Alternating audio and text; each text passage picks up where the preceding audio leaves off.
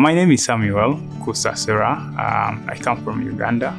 I am the fifth born out of 14 children of my father. It was crazy growing up in a poor community, and as a poor child, no one could want to carry you when you're a baby.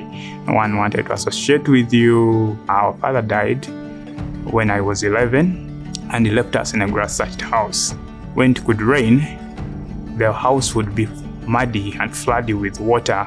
Then we had an anthill just in the face of the house.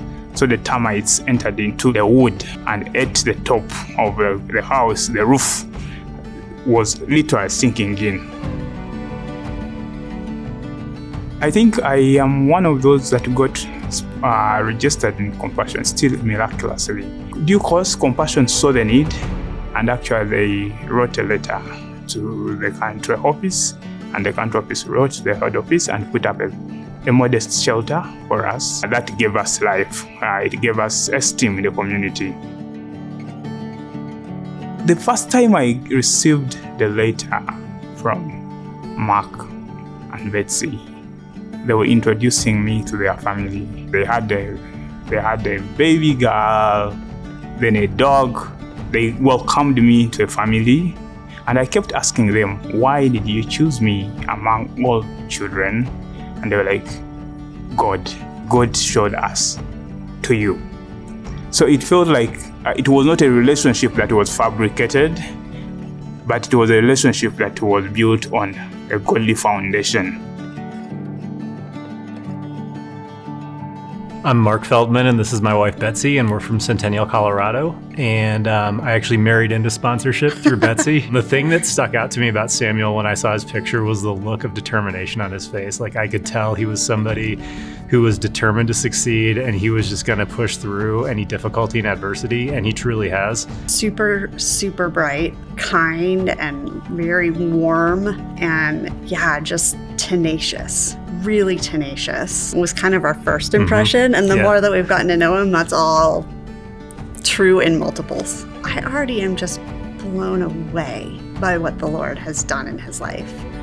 He went from being a kid that grew up a lot of his life without his dad, went to college, got his undergraduate, got his master's degree, is now getting his PhD, traveling here to present a paper in the US at a conference. I mean, it's just stunning. And hearing him talk about the love he has for Uganda and how, he wants to go back to his village and do things there to help, people in his village. That to us was what we really hoped would be the outcome. I think if it wasn't for Compassion, I don't want to imagine it, because I don't even know how life would look like. I have been able to push 5 of my siblings through university because I know someone paid for me, and I got the degree through Compassion. My siblings did not have the same opportunity. I should be able to give back to the community through them.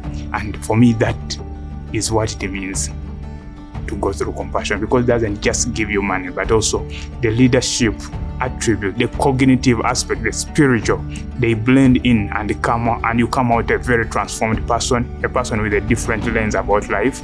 Jesus worked through Compassion in my life.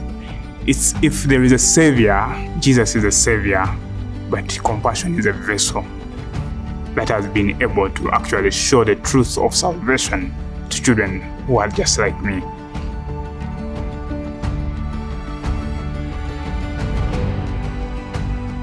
The Bible is very clear that God is a father to the fatherless. I don't think he works in space. God uses people. And I think the person that has been used to father the fatherless, just like me, is Compassion.